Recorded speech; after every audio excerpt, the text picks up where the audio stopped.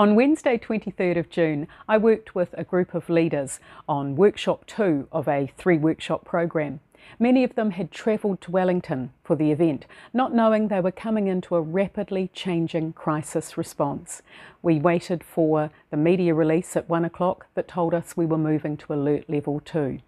It was an interesting day, keeping people on task as they were understandably thinking about their teams back in their offices around the country and their families. Would they be stuck in Wellington? A grim outcome. On day 2, we debriefed what the previous day had taught us and pulled out some communications lessons for leaders. Have a look at my blog. I've written about it in some more detail. 3 high-level lessons: the need for reassurance, the importance of systems, and the risk of assumptions. Have a look at the blog.